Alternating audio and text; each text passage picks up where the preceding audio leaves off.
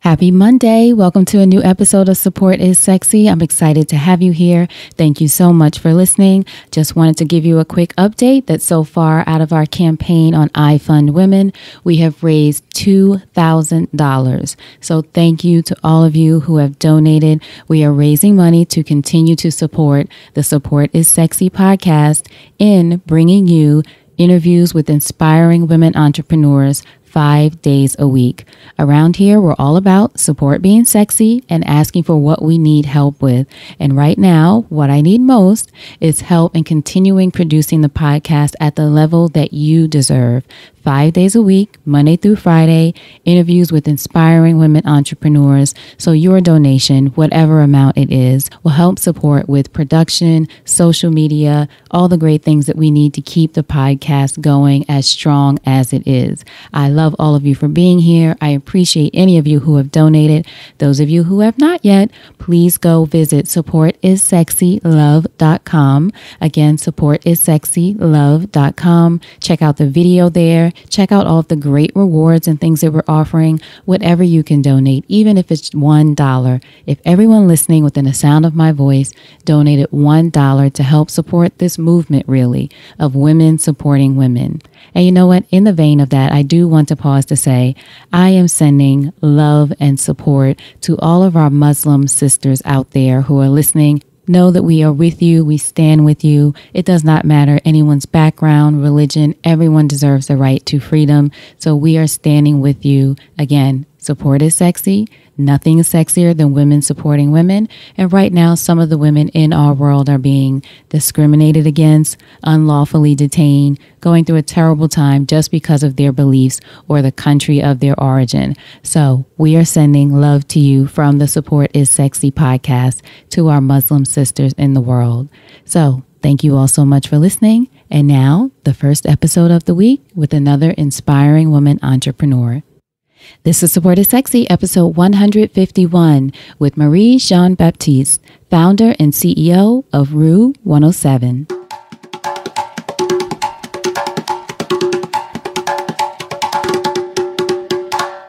Welcome to Support is Sexy. I'm your host, Elayne Fluker, entrepreneur, author, and founder of Chic Rebellion Media.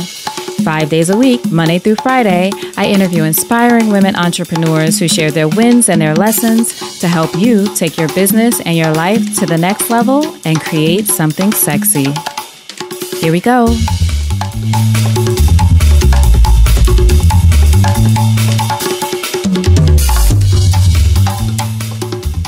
Hi, everyone. Thank you so much for being here for a new episode of Support is Sexy. I'm excited to have you here because it just would not be the same without you. And I'm excited, too, to have our guest today, Miss Marie Jean-Baptiste. And Marie is the founder and CEO of the gorgeous clothing line RUE 107.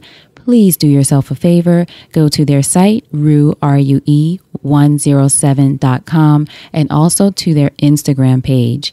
Beautiful images. I mean, the clothes are amazing, but also the gorgeous images of women of all sizes, all shapes, all colors. It really is a beautiful collection of women and a beautiful space celebrating women, which is really what Marie is all about. And you will hear that in this episode as she talks about the journey of building her line, growing up in Haiti, wanting to be a fashion designer, coming to the United States, and her dream becoming a reality as she began to intern with a fashion designer who was her idol at the time. But Marie really goes into her journey throughout that time, how it wasn't always easy. And thank you, Marie, for being so open about that.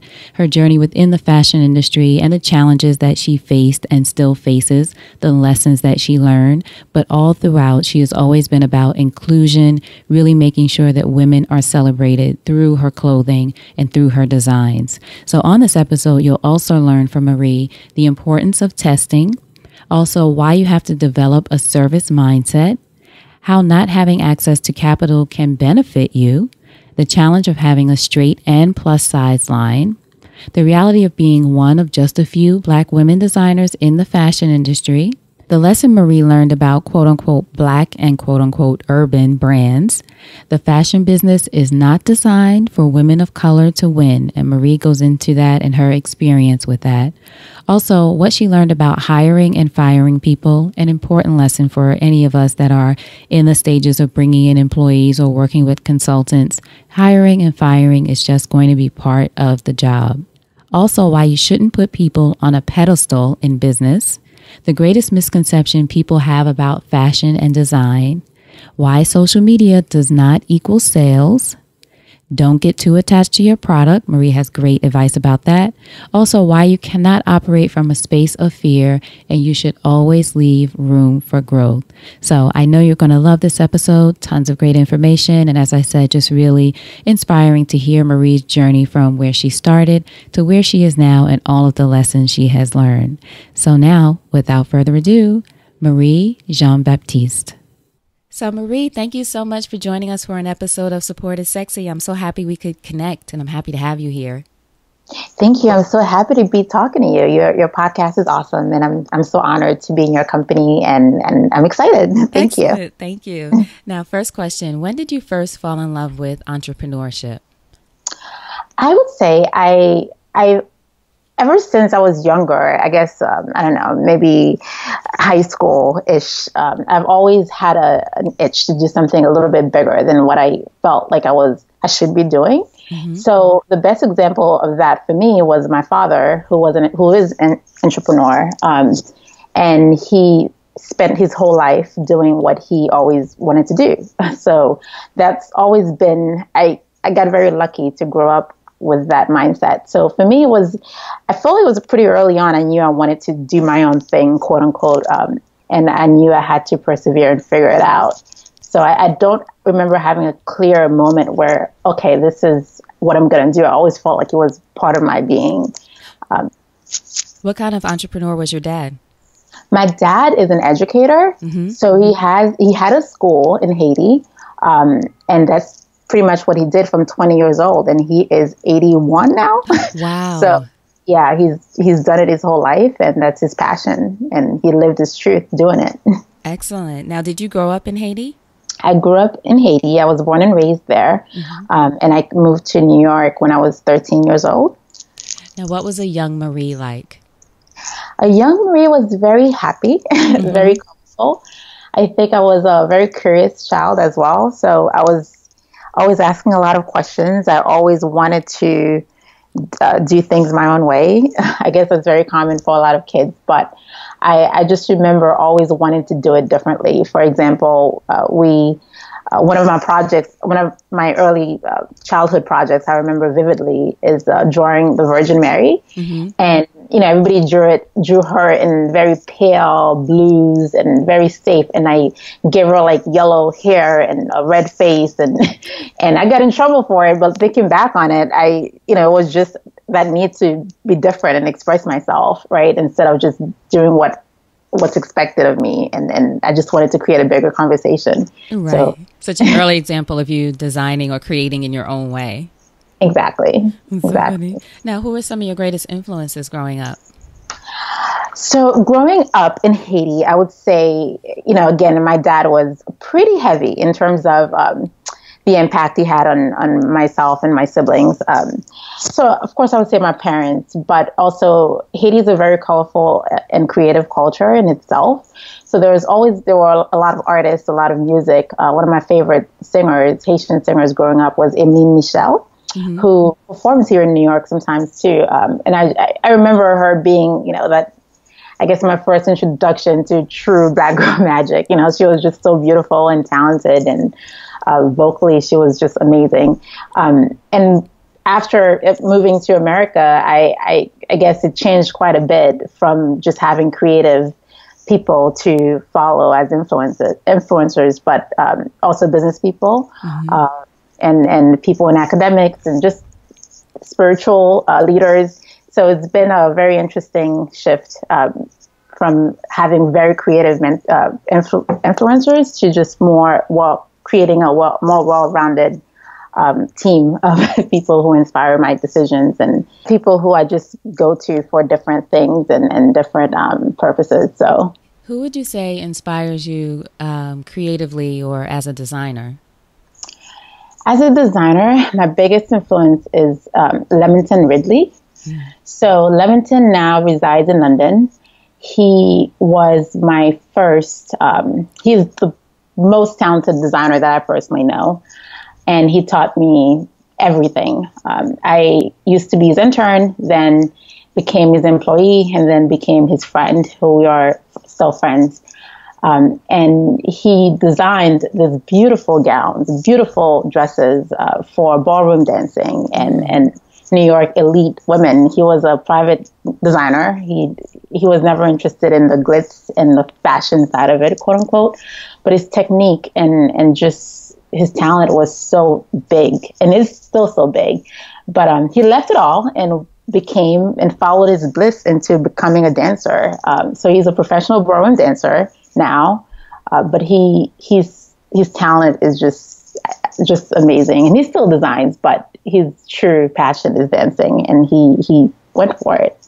When you interned with him at that point, did you know that you'd want to start your own fashion line one day, or how early on did you decide, you know what, fashion is my thing? I wanted to be a fashion designer as I guess I would say probably when I was around 16 years old. I made the decision I was either going to be an Alvin Ailey dancer or a fashion designer, to which my parents went crazy. They didn't like that idea. So I knew my first design collection, I was 18. So I was right out of high school. And that's how I met Lemington, through that fashion show. And a mutual friend introduced me to him. And so long story short, when I worked with him, yes, I definitely knew I wanted my own line. I didn't know how it was going to pan out and what it looked like, but I knew I wanted it. How did you end up landing the internship with him? So I just asked him. You know, he was very warm. Like, he's such a warm human being and very open. I just asked him. I saw his dresses and I was next to him, and he knew some of the people I knew, and I said, I have to work for you. Mm-hmm. And he took me under his wings, and that was pretty much it. So how did your own line, RUE 107, which we love, how did your own line develop? So I started online out of, lack of resources, right? Like, I think like most people, when you have an idea, you're like, okay, I'm going to start a website, start a Facebook page or an Instagram page and just see how it goes. So to be completely honest with you, I did not have funding. I did not have, I didn't really know how those things work, mm-hmm. And I just said, I'll make a few things. And put it on my Facebook page, and let's see who bites. Right. Were you working with him still at that time? Yes. So when Lemington moved to London, I would probably say before, about a year or so before I actually started my business. Mm-hmm. So when I actually started, he was already gone. He left New York, and he left the industry. So by then I just kind of felt like, okay, you have to do this. You don't have anybody to hold your hand. Like, you just have to do it. It's time to just do now it. Is the time. Exactly. So that's how online started. And it just kind of took a life of its own, and I never left it. Now, what year was that? So I incorporated my business in the summer of 2010. Oh, so sorry, 2011. Okay. Sorry, 2011. So it's been 6 years almost. Oh my gosh. Yeah. What would you say the journey has been like since that first day that you posted on Facebook about your line, of course? I would definitely say it became a lot more human. I think, that initial stage of, I'm going to do this, and this is going to be amazing, and everybody's going to love it. And somehow that morphs into, the longer you do it, it gets more lonely, more challenging. Mm-hmm. So it's from that day till now, I think I'm a very different person when it comes to business, and so much has happened. So much has inspired me to be who I am now and who I'm becoming. So I would say I was very naive. I didn't have a formal training in fashion, so I think that made me even more naive, actually. So it was more like, oh, I'd love to design, but I didn't know the business of fashion. I didn't know how things really worked in the industry. So, you also mentioned you didn't have funding or backing at that time. So what was that part of the journey like? Did you seek funding, or did you just think, oh, I'm just going to do this myself with a few pieces and see how it goes? The latter. So I'm not funded as still now. I'm not. But I learned to build business credit. I took a couple of business loans. I learned to be really lean, to really test what works before investing more money and more time in things that doesn't work. But more importantly, it forced me to really learn and understand the customer and develop a service mindset versus telling people what they should be doing. It's more of a guiding and inspiring and servicing you. So I think not having capital to quote unquote play with, it really forces you to do it right, because there are no shortcuts. And if you have the capital and you don't do it right, you're going to pay for it later. And if you don't have the capital, you do it slower, but you learn to do it right. Right. That's a good point. Now you sell primarily on your website and from your showroom as well, right? We have a showroom in New York as well. We opened the showroom a year ago. Congratulations. That's a big deal. Yeah. Thank you. Ooh, it's been, oh my God. I know. How has it been? I mean, that's not a lot of companies, just sell online now, or even a lot of retailers are moving just to online now. So how has it been for you having a showroom the past year? So the showroom for us, my idea is to create a truly size inclusive brand. So to backtrack a little bit, when we first started, it was only straight sizes. So straight sizes are sizes, 0 to like 10, 12-ish. And then I started experimenting with larger sizes, and that took a life of its own. And then everybody thought we're only plus size. We're only a plus size brand. And my goal going forward is to really focus on the woman versus her size. It's really to bring everything back together in a clean space, in a beautiful space, and uniting women of all cultures and sizes. So that's the dream. And the showroom played a pivotal role in that, in terms of really understanding the customer and also understanding what holes I'm filling in the market. Right. Because one of the biggest challenges with e-commerce is you don't really get to touch people, right? You don't really get to see the customer. And when I opened my showroom, we've had such a wide variety of women coming in and day out. And it really opened my eyes to how big our potential is, and women we can reach and women we can service. And it doesn't have anything to do with size at all.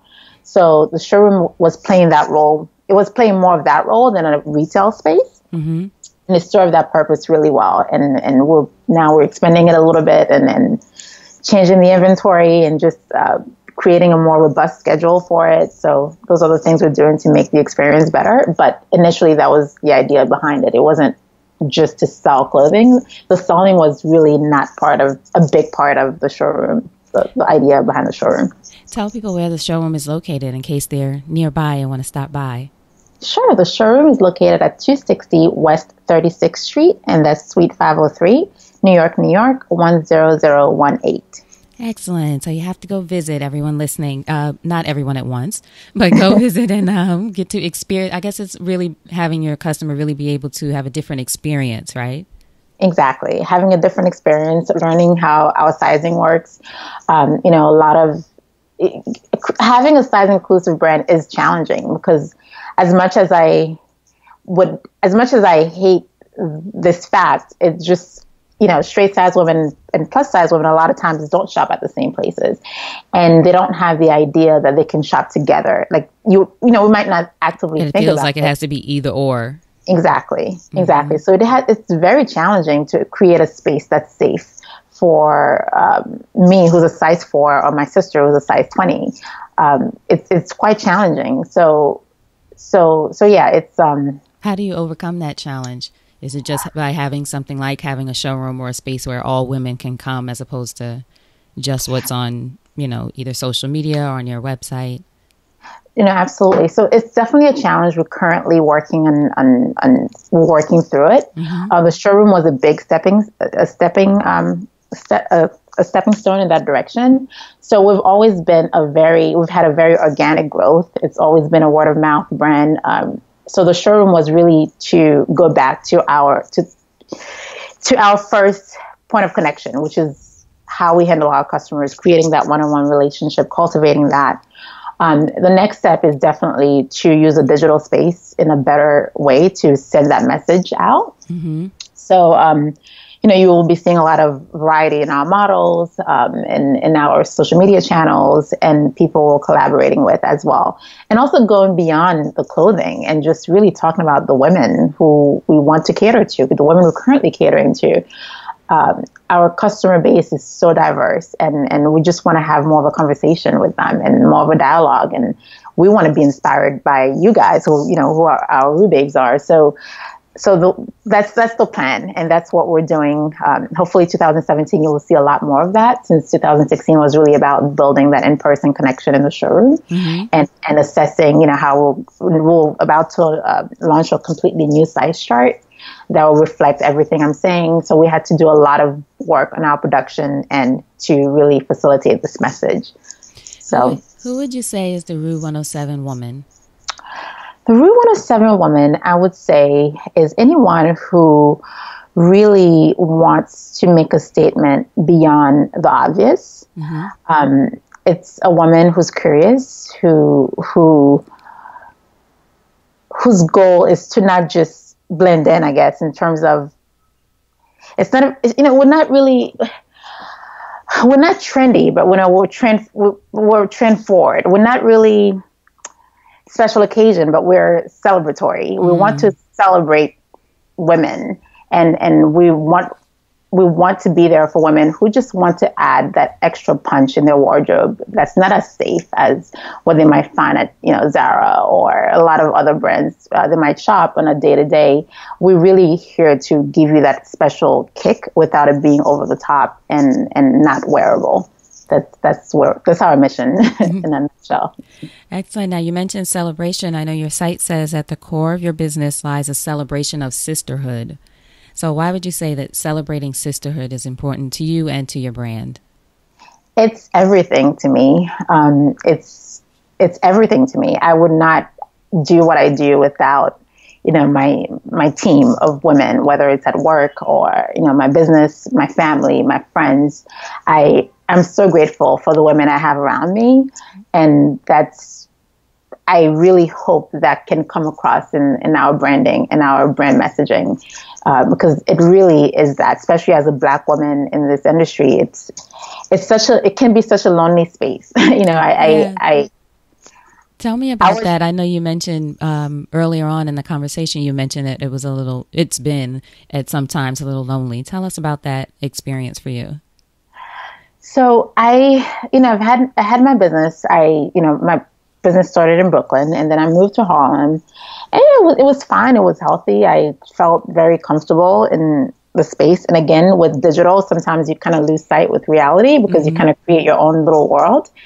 And when my business started reaching, I would say, I don't know, maybe $500,000 in sales, for example, it started getting to a point where I couldn't just perform at my regular, safe comfort, comfortable. Okay, I'm just going to make a few dresses here and do a few there and see how it goes. I couldn't work like that anymore. So it kind of pushed me into really getting in the manufacturing side of things, really working with the modeling agencies, like hiring a real accounting team, all those things. I couldn't hide anymore, and it made me realize how few of us there are. So you start, once you start working with one factory, you start seeing who they're working with, and you build a community. Everybody works in this space together, and slowly but surely, you just see so many others but yourself. So it goes from, oh yeah, I'm working with my intern or my assistant or my current, people on my team who will look like me, to, oh, I'm working with all these experts and suppliers and vendors who look nothing like me, but they have so much power into my business moving forward. So in that sense, I think it's very unique. A lot of times people don't think RUE 107 is Black owned. They don't think it's woman owned. I get asked that question all the time, or we see it on social media. So it's very interesting what happens when you decide, when I decided to go further. And it's not just, this is not going to be like quote unquote Black brand. Like I think there's a lot of people feel more comfortable putting people in boxes. Right. Yeah, no, that makes sense. Because once they see you, they think, oh, this is a Black brand or something like that. Yeah. Whereas with other brands, they wouldn't do that, or other people. Exactly. And I realized, once we got to a certain level with the business, I realized the power is not external. It's really internal. It's how many people you can hire. It's how many jobs you can create. It's how many people you can service, you can reach with your business. And the faces you put on there, of course, that plays a role. But the real power doesn't come from that. You can have the real power, you can have a brand that only caters to quote unquote an urban Black market, but nobody behind it is Black. So it's I see it all the time. So it's very important to really create diversity on the back end and really build something powerful at the foundation of the company, not just what you see on the outside. So that's been definitely one of my biggest lessons in this journey, for sure. Would you say that you've also learned any lessons about needing to yourself be further out in front? As you mentioned, we all can get into this bubble, whatever business we're doing, especially if it's anything involving digital. But then there comes to a point, where eventually you have to step out front in some ways. Yes, definitely. I've definitely felt like I'm reaching that stage, which, includes this podcast and talking to people like you, Elayne. Yay. A lot of it has to do, again, once you reach a certain milestone in your business, you kind of realize your own power. And if I can do this, imagine if so many of us collectively do it, how powerful we'll be. So it's really not about, at some point you have to create systems, right? And a system and sisterhood. And it's not just having a successful business, it's also having a voice and having impact and teaching and inspiring and creating more of a community that reflects your journey. Because no matter what, I will never be, I'm Marie. I'm the Haitian girl who came to America, who built this company. I don't have an uncle in manufacturing. I don't have, a brother in finance who's financing the companies. I literally had to build this in a way that's so hit to the bone sometimes. Elayne, it's been really, really challenging to get to this space. So I feel like it is my responsibility to talk about it and to also let people know they're not crazy. This is not designed for you. And it's not because people are mean. It's just, we weren't the ones who built this industry, right? We didn't make these rules. So we have to create our rules and play with the others' rules and build something that's unique to us too. So my voice it's not, I don't want to just, it's not about having social media followers and talking, just for talking and calling myself a girl boss and a CEO. It's really to have an honest dialogue about this journey and also let people know it is possible. We can do it. But yeah, we need to have more honest conversations. Right. I think that's, thank you for saying that and for sharing that too. Because I know sometimes we get into this space where we don't want people to see that side of things, or you don't want to share that part of the journey. But I think that's the thing that people really need to know about. Not even to, obviously, you're not dissuading anyone from doing anything. You're actually inspiring people by saying it's very challenging. This wasn't, this business wasn't designed with you in mind, but you're an example of we can do it. Exactly. Do you feel like you have any allies, or I would say mentors or people like that in the business, or that you've developed any over the years that have made it more or less lonely? I feel like I have allies. I definitely know other designers who I really respect, and I love what their brands are about and what they're doing. As far as mentors on the business level, it's something I'm hoping to find more. Mm-hmm. I would definitely say at this time I'm a little bit perplexed by some of professionals I've hired and consultants and people I've dealt with to help me with moving the business forward. And it just really made me realize, it made me realize what I do and not to take it for granted, because not a lot of people are doing it. And two, finding a right mentor, I have to put more work in it. To be completely honest with you, Elayne, I've been going through a very weird stage of, I don't want to say it's negative, but it's a little bit dark in terms of, I feel like there's a lot of sexism. There's a lot of, the industry is for women, but it's all men on top.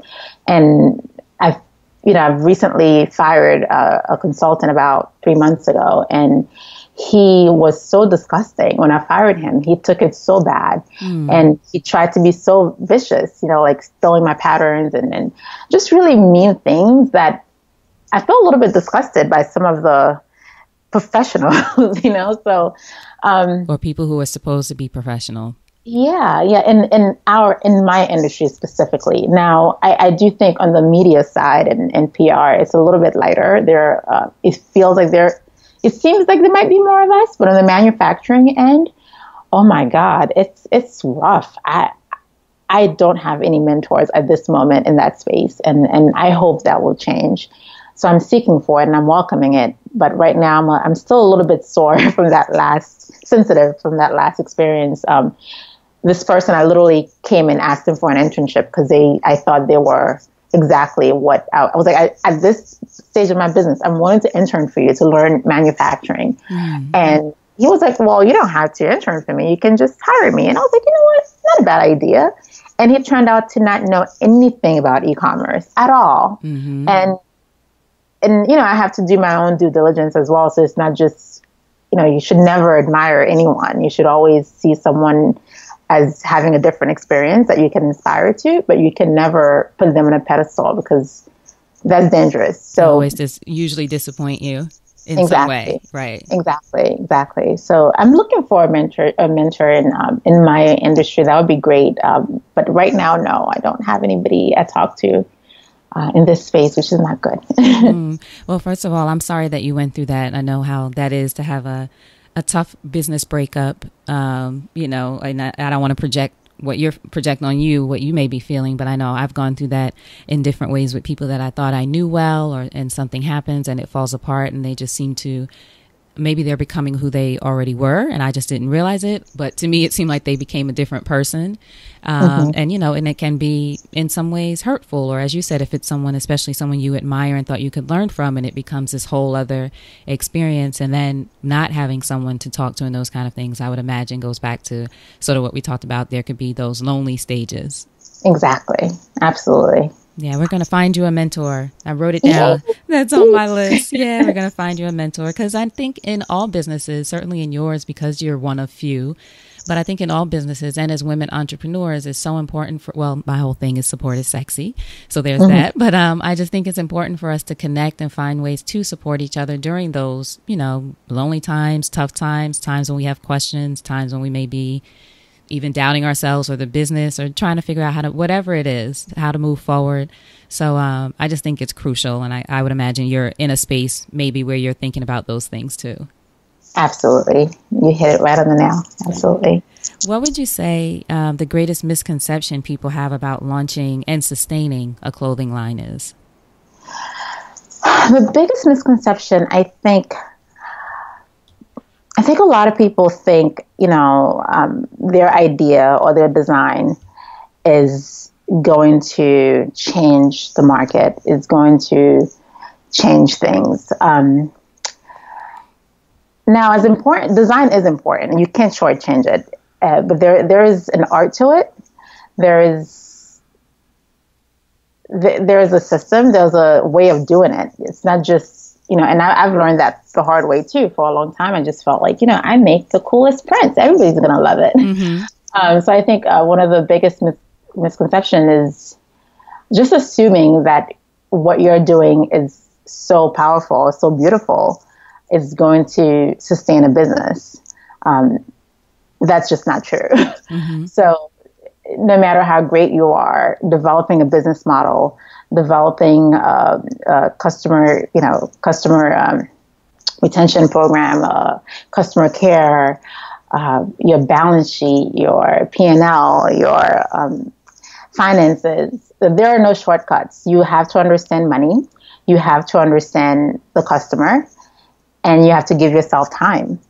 So I think, especially fashion is very exciting. So there's this whole, I think a lot of people feel like they can just dive in and it's going to be great, especially with the internet. People build a great website and they're like, wait a minute, nobody's buying. Right. So, you need a marketing strategy, whether it's digital or word of mouth, whatever it is that you're going to do. And you need sales. You need to learn how to sell in your market. So there are no shortcuts. So, instead of spending hours developing a pattern, sometimes it's better to find the best pattern maker. Because even if you're a designer, you need a team of people in production, right? So find a pattern maker, invest the money in not only making sure the pattern is great, but also save yourself the time. Mm-hmm. and a lot of designers tend to feel like because they spend a lot of time on something, it makes it more valuable. And that's just not true. We tend to, when we're comparing, for example, they will compare their clothing to H&M and they'll say the quality is terrible. Actually, they use a lot of technique that's very industry standard. So you can have silk that looks like crap, but because you're saying it's silk does not mean that people are going to buy it. Mm-hmm. So learn to work with your material, learn to make a great garment. If you're comparing a silk shirt, don't compare it to an H&M garment. Buy a high-end silk shirt that you think you're comparing your product to, and make sure it matches the standard. So yeah, I would say, be honest with yourself, develop things, create a great team of people. And that sometimes it's tough at first by yourself, but there are a lot of external people who can, especially now, people need work. So don't try to do everything yourself. Mm-hmm. You can build your initial first web page, but you need a developer, you need people, you need a team. And a lot of people will work on an hourly basis. You don't have to hire so many people at once.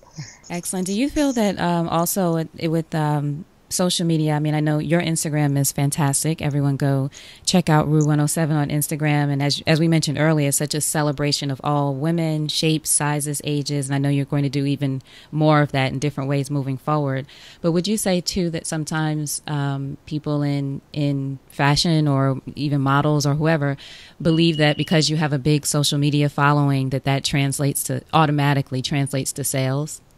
Oh, my God, yes. Yeah. Yes. I see so many people chasing the followers versus chasing the sale. Mm-hmm. It's a dangerous mentality. You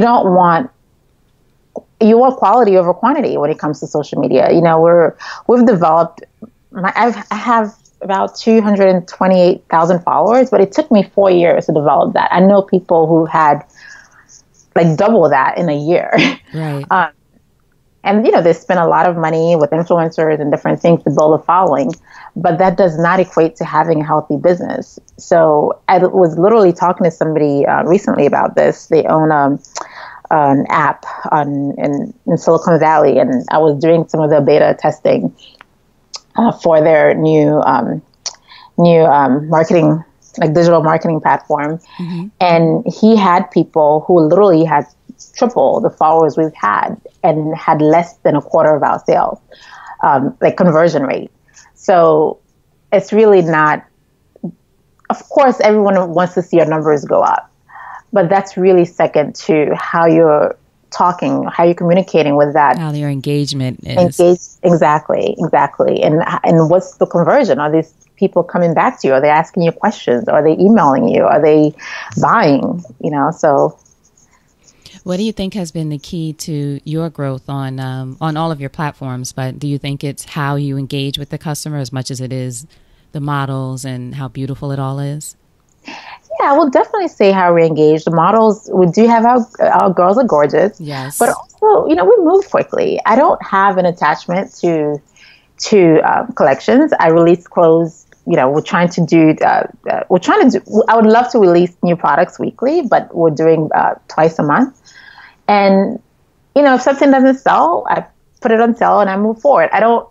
It's fun for me. It's not just about, taking advantage of people's, tendency to consume so much clothing, but there are a lot of people to reach. So we don't make tons of clothing. We sell limited quantity. And if it sells out, we move on. Like, we move quickly. We always engaging. We're always bringing new stuff.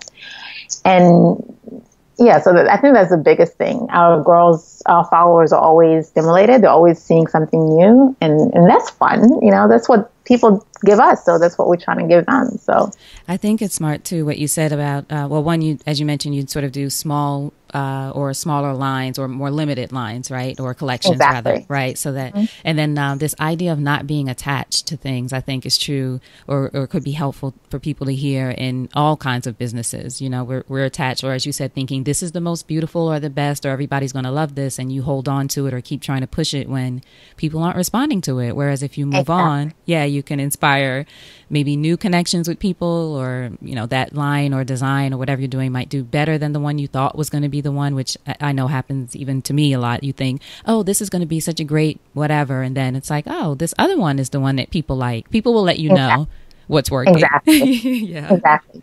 You have to give yourself room to really, for everything to come through your pores, in and out, and move around, and you have to allow space for that kind of exchange, because it's, it helps with your creativity, and it also makes you a better business person. Because if it was just about you, then you'll have a reality show. It's not just about you. You to have somebody buy your product is an honor, and to service them is an honor. So you should, operating from that point of view is very important. So I think that's crucial. Did you go to school for design? Did you study design at all? No, I went to school. So I went, I always laugh with my education. So I went in high school. My mom and my sister actually enrolled me in a licensed practical nursing program. So when I graduated high school, I was a licensed practical nurse. Wow. I worked from 18 to 26 as a licensed practical nurse. Although I went to college for my registered nursing, I never finished. So because of that, I couldn't work as an RN, even though I had tons of credits and did clinicals all over the city. Did clinicals at Bellevue, Mount Sinai, just different hospitals and nursing homes. But I worked as a licensed practical nurse. So yeah, I don't have any, I never went to school for this at all. Never. So it's just cultivated a natural talent that you already had. Yeah. And also, I do work. I've worked with coaches. I've hired consultants on a very limited basis. That story I told you was the most involvement I've had with a consultant, which is why it was so disappointing, because I work with people at a lighter capacity for specific issues that I've had, and they've been great. But anyway, so yeah, I've had, I guess, different forms of education, but not like the school classroom kind. No, not for this. So what would you say then that you wish someone would have told you early on about being a clothing designer? Ooh. I wish someone would tell me to never be afraid of my potential. I think for a long time, I felt very scared of my own dreams. I tried to, for example, when I was 18, I launched a collection, quote unquote, and it was of course, I didn't know anything about production, and I couldn't produce the line. It was bad, but the clothes were really cute. Mm-hmm. So I felt like, because I guess of the failure of that, I felt like that was too. Maybe being a designer was too big of a dream. So I did other things. I did styling. I had a little vintage showroom. I did some custom jewelry. We had a company that did rework vintage. So I did just a bunch of things around being a fashion designer, but I never really pursued it again until 8 years later. So I think, and ever since, it's been everything. Every time things have gone horribly wrong is because I trusted someone or a process that was not aligned with my real purpose and my real guiding figures, which to me is my faith and my ability to work. Like you always going to have. It's important to have an amazing team. It's very important. But what's most important is to develop, for me anyway, to develop faith and learn how to pray and learn how to develop a spiritual side. Because in business, I think you need it. Mm-hmm. I think it sustains you. It sustains me. It fuels me. Because the challenges are just it's too harsh. Like there's just no way you can sustain it and keep going forward when so many, like, you're human, right? So I think that's what I wish somebody had told me, to work on my spiritual side sooner and develop that muscle sooner. Have you ever thought about bringing in, and maybe you've done this before, a partner who can just focus on the quote unquote business side, meaning manufacturing and all of those things, while you're able to focus more on the design or creative side? Has that ever been a thought for you? Because I know right now you're doing everything. And as you know, when we first start out, most of us as entrepreneurs, it's just us trying to do everything. But I was just curious if that was ever an idea for you. Yeah, it crossed my mind, but I'm not there yet. I think the main thing before you bring anyone on board, you need to build the foundation of your business as much as possible. Mm. So that's right now. That's eventually I will definitely be very open to it. Mm-hmm. But I'm at that last stage of, I feel like I need to get the company to a certain stage before I can bring on anybody else. So yeah, I thought about it, but I think, like anything else, it's just, there's no rush. Right. I'm not running, it's a marathon. There's no need to, and honestly, nobody can save your business. Like, nobody can save your business but God and you, which will lead to the right people. So you have a lot of the answers. You don't have all the answers, of course, but it's really important for me to develop my true leadership, to have something very solid to show for it. So when somebody else comes in, they know this is not, oh, I'm going to fix you or I'm going to use you. It's more, it's an equal partnership. Right. So, and I feel like I'm almost there. Mm-hmm.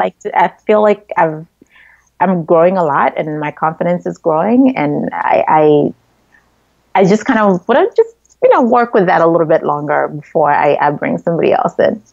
Understood. Okay. So I saw a quote on her agenda, actually, where you said, I couldn't sleep. I could almost taste it. I had to do it. That was stronger than not doing it. And that wasn't an option for me. So I assume you were talking about designing or launching your line at that time. Yes, I would call that, definitely launching my business. So I used to call myself a fashion designer, a business owner, or just an entrepreneur, but now I call myself more of an e-commerce fashion entrepreneur. Mm-hmm. So, all those things you mentioned, designing and having the business and launching, it's so true. Like, you have to get through that, but there's also a later stage that you realize once you take that step. The most beautiful thing about entrepreneurship, I think, is the infinite possibilities of exploring your various self. Mm-hmm. So you don't just become you become all these elements of you are so enhanced, and and you can see how you can touch other people, how you can be of service, how you can have a voice, how you can build wealth. You can do so much. So yeah, I think that's what was keeping me up at night, thinking back on it. It wasn't just, oh, I need to design a dress. It was like, I need to at least know I tried really hard to reach my full potential in this lifetime. And I knew I had to do it. And I can't just, yes, it's scary. Yes, it's tough. But if you're really truly embracing the journey for what it is, you will always be inspired to operate at a higher level. And you will never be comfortable. It's not a journey for the comfortable. It's not designed for comfort. It's designed for peace and for reaching more. I've talked to other women who have said too that, and I have felt this, that entrepreneurship is like the greatest form of personal development. Like it'll let you know what you're made of or what you're not made of, what you're ready for, what you're not quite ready for. You just go through this journey where, like you said, really discovering who you are and what you'll sort of go all the way for. Exactly. What would you say, was there a moment rather that you realized that you had to do this? So I knew I always wanted to do it, but I would say my aha moment of, okay, I have to do this, came after the quake happened in Haiti in 2010. I remember feeling, when it just happened, I was working on the second floor at the nursing home in Fort Greene, Brooklyn. And I was working on the first floor, and the call bell in room 107 just kept going off. But there was no patient in the room. The call bell has been broken, and I called maintenance a gazillion times to fix it. They will come and fix it, and we'll go right back. So it just kept ringing so loud. And that was around the same time when the quake happened. My mom called me. I'm on the floor. I'm not supposed to be on the phone. So she's telling me if I can try to send some money or care package to Haiti. And she's giving me the address, which is Rue, which is where I grew up. And between me trying to speak to my mom and the sound of this super loud call bell going off without a patient in the room, is just broken. I just remember feeling like, okay, I'm done. I'm ready. At this moment, I don't even know if my father is alive. I don't even know if the house I grew up in is still, I have no idea. I knew at that time, like, life is too short. And you cannot do things for the sake of being comfortable. You have to go beyond your comfort zone. So that's where the name RUE 107 came from. And that was the day I decided I will do this. I will go for this. There was no looking back. Wow. That's a powerful story. I had no idea. I'm so glad I asked about that. That is powerful. And it's just that moment and everything that was going on in that moment that sort of pushed you forward. Exactly. Would you say there was ever a moment then where you thought, what have I done? Yes. Yes, definitely. Mm-hmm. Almost 2 years ago. Yeah, I had my toughest time in business. I pretty much had to almost fire almost everyone. It was rough. The biggest reason for that was, transitioning from size inclusive to plus size to straight size. I felt like my brand identity was completely confusing to everyone.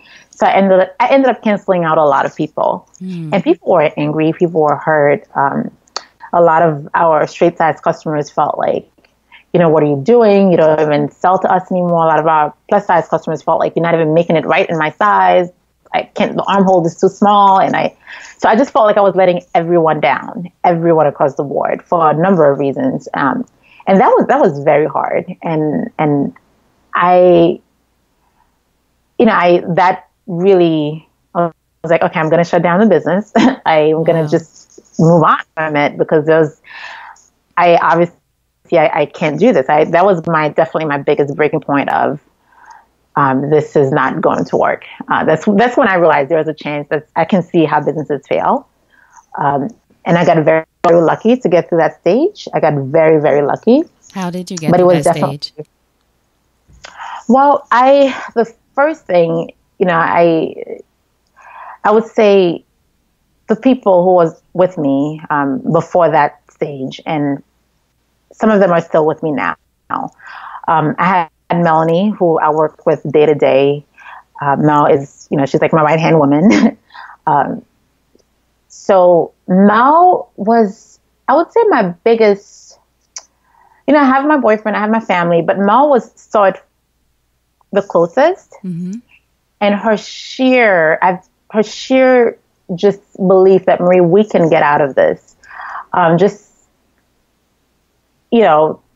Both of us breaking down, I'm like, Mel, payroll's dried up. We're going to be out of work in 2 weeks. I'm letting you know right now. And I'll never forget that moment. I'm sitting down with her and, she's crying, I'm crying. And at the same time, we're still like, but maybe we can still do this.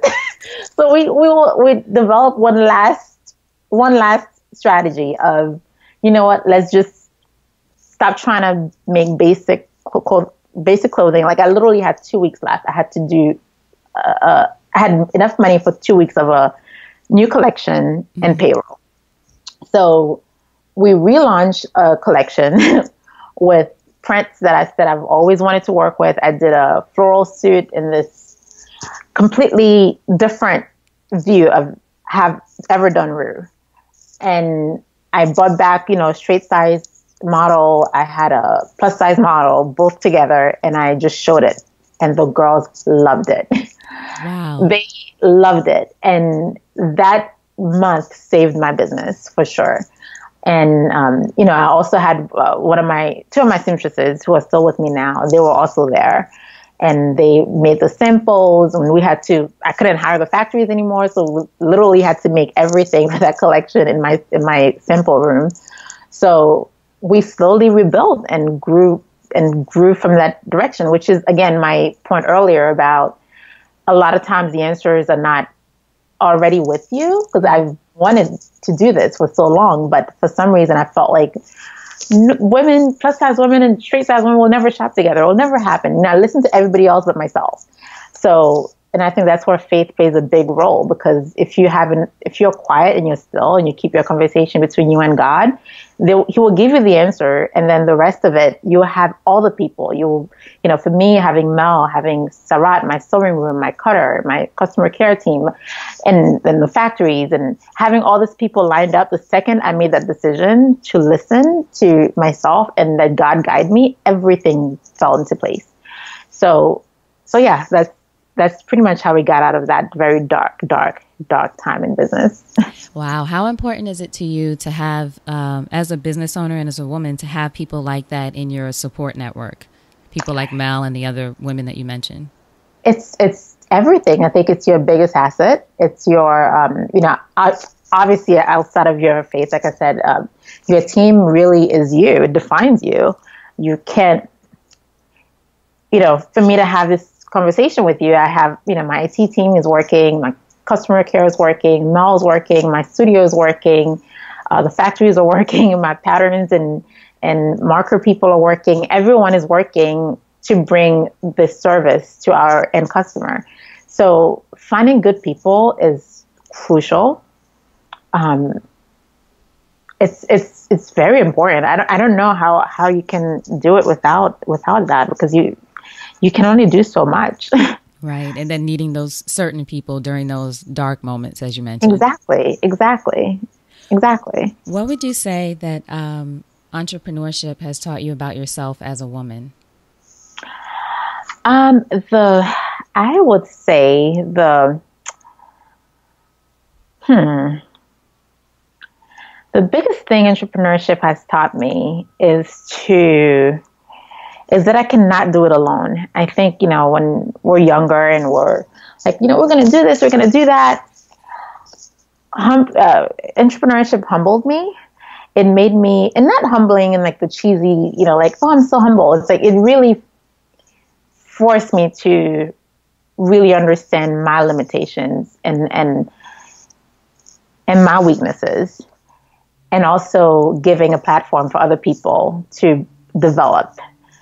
And to not be so afraid that people are going to steal your ideas or steal this from you or steal that from you. honestly, somebody can steal something. It doesn't mean anything because they can't do what you do. And operating from that perspective is very dangerous. Mm-hmm. So, of course, you have to have your contracts in place. You have to have professional boundaries. But you really have to cultivate a culture of growth and letting your team develop and give them room to develop. That's very important. So, I would definitely say one of the biggest things entrepreneurship taught me is to step back, chill, work on myself while allowing a safe space for my team and other people to work on themselves. And that includes customers. Sometimes a customer might not buy from you for a while. Because the last thing they bought from you didn't fit the right way or didn't do what you said it's going to do or whatever. You have to give that customer room to feel that way and also take notes and see how you can do it better next time.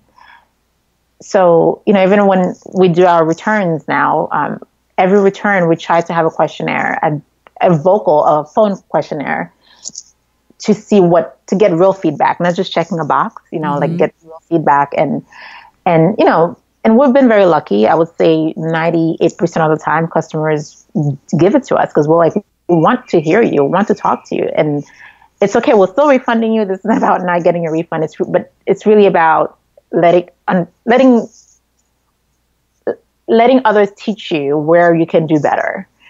And also giving them room to do the same. So, and internally for my team and for my customers, just again, how I can better serve them. So, in closing, if you think over your life and career and you had the chance to thank only one person whose support was critical to you personally or professionally, who would it be and what would you say? My partner, Himanshu. Himanshu and I, we've been together for 5 years.